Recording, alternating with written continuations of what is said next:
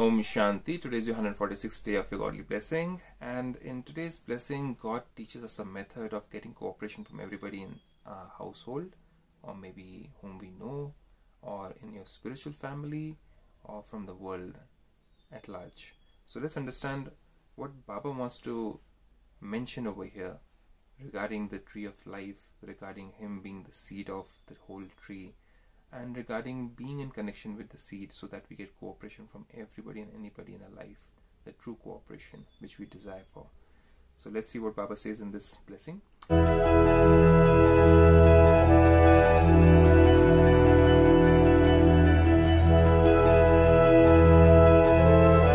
So Baba says, may you be a true yogi.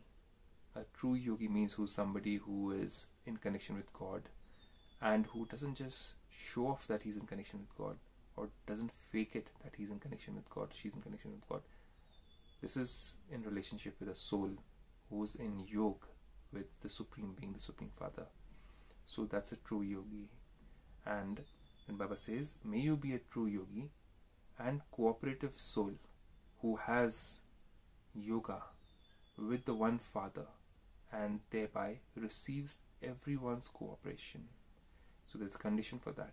If you want people to help you out, to cooperate with you, then to have the yoga with one Father is very crucial. Let's go into the details. Baba says, to the extent that someone is yogi, he accordingly definitely receives everyone's cooperation. Because, that's the reason we have to explore, a yogi's connection, that is, his love is with the seed. God is the seed of the whole world, and we all souls are like the leaves on this tree of life. So when God says, if you're in connection with the seed, then if you're in yoga with the seed, with the one who is the seed of the whole world tree, you automatically get the cooperation from the people or the leaves. Let's understand that in details. So because a yogi's connection, that is, his love is with the seed, as a return of love, he receives everyone's cooperation. When we are in love with the seed, that means we are in connection with the values and the nurturing values of God. Automatically those values and virtues, they come within us. If you are in the company of bad people, bad qualities come into us. If you are in company of the Supreme Being, imagine what qualities will we have. So showing those qualities of God automatically through our karma, through our thoughts, through our words, leads other souls to find peace when they are amongst us, helps them to find love when they are amongst us. They feel relaxed when they are amongst us. A yogi can give them peace and love and happiness because a yogi is in connection with God. So vibrations of love and peace flow out from a yogi, and automatically those souls, with their complete help and cooperation, whether it be financial cooperation, whether it be physical cooperation, whether it be mental cooperation, they are ready to give that cooperation because they have received something through you as a yogi of God. So then Baba says, let's get into details. Those who have yoga with the seed and water the seed, so you are in connection with the seed and you water the seed with love.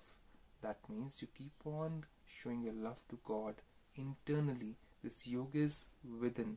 You cannot show the yoga. There's a difference between this yoga and there's a difference between devotion.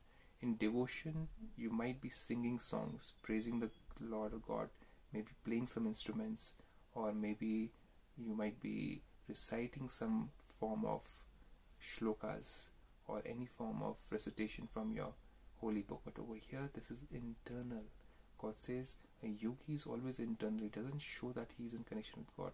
He doesn't have a mala, or he's not enchanting any name. The enchantment is within, not outside.